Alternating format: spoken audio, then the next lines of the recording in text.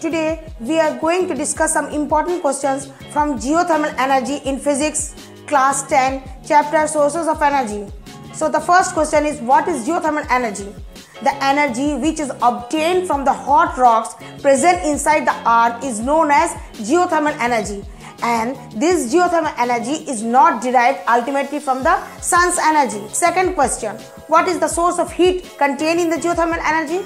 The heat comes from the fission of the radioactive materials present in the rocks at some depth below the surface of the earth. These rocks are very hot, and the places where these rocks are found are known as hot spots, and thus these hot rocks are the ultimate source of geothermal energy. Question number 3. Explain how geothermal energy can be used to generate electricity.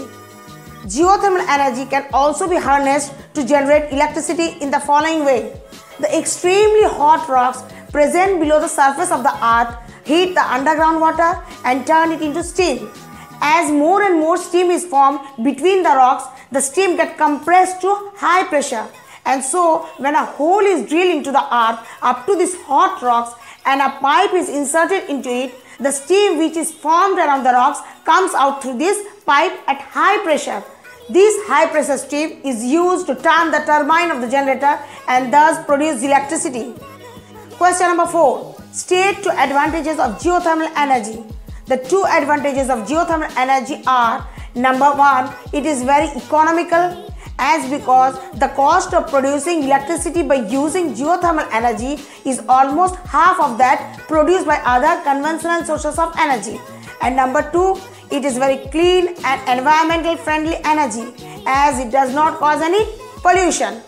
Question number 5. State two disadvantages of geothermal energy. The two disadvantages of geothermal energy are: number 1, it is not available everywhere. It is found only in those places where hot rocks are present. So this geothermal energy cannot be exploited on a large scale everywhere. Number 2, deep drilling into the earth to obtain this geothermal energy is technically very difficult and is also very expensive. Question number 6.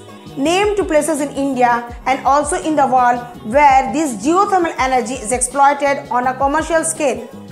Two places in India are Madhya Pradesh and Himachal Pradesh, and two places in the world are USA and New Zealand where this geothermal energy are exploited on a commercial scale. There is a good news for you that Digital Generation has come up with another new stage, quizzing with Digital Generation, on this very same channel. Here we will discuss MCQs from physics, chemistry and biology separately and regularly. So keep watching Quizzing with Digital Generation.